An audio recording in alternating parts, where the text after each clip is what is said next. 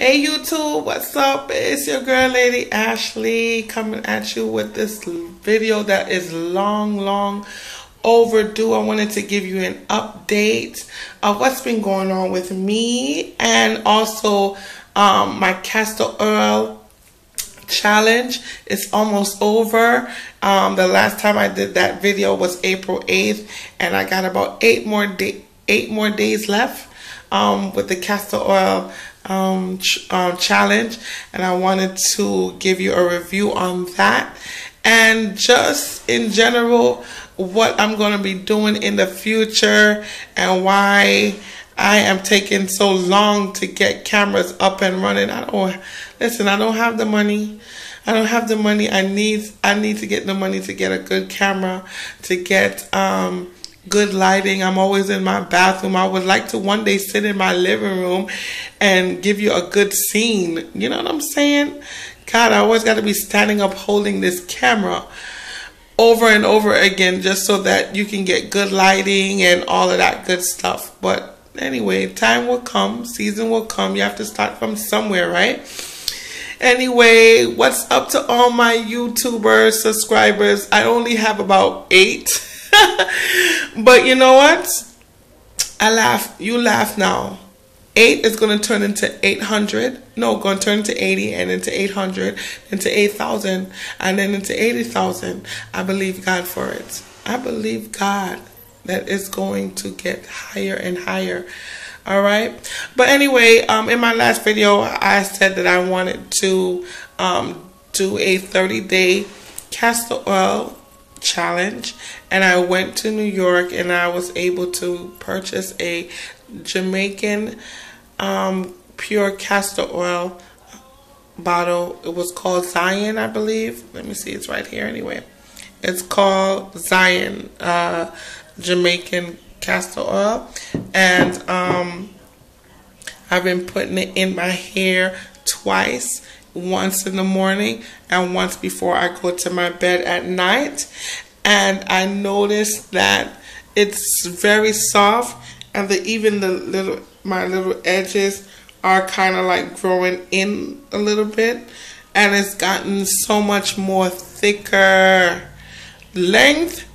I blew out my hair a couple of days back because I was at a wedding and I wanted to put my hair more like in a slick ponytail.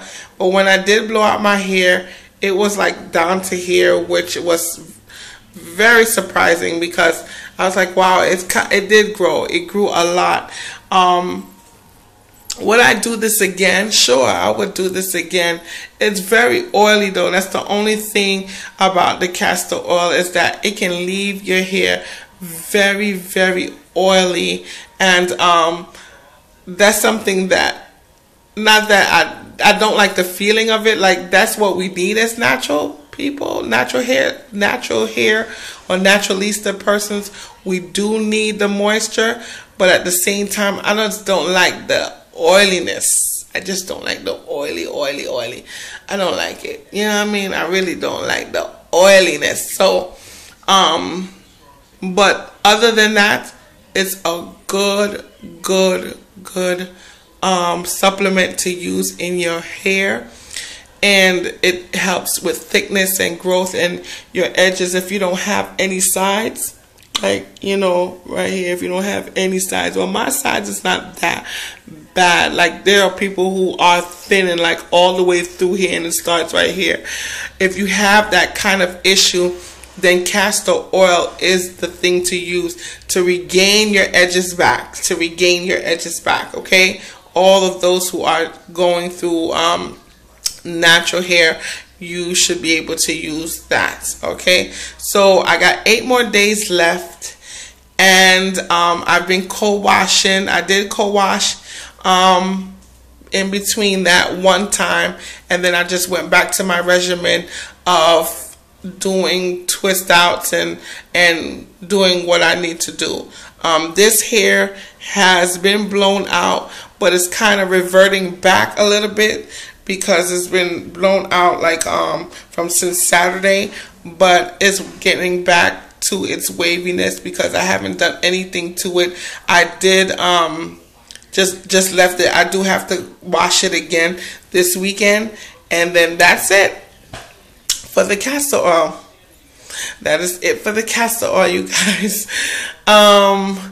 What's been going on with me? I've just been so busy with school and just been so busy with ministry and church and different things. I haven't been on YouTube for a minute because one, I slipped and fell in this very same bathroom that I'm standing in right now. How it happened, it just happened so quickly, and I thought I broke my nose, you guys, because I fell flat straight on my nose, and all over here was bruised up. It's a discoloration now. It's black, and I don't know how to get it off. And I've been asking people what I should use to get like this, the scarring off my nose. And I've heard of aloe vera. People are saying to go and get the plant itself and just pretty much just scrape off the jelly and put the jelly there, and then use the rest and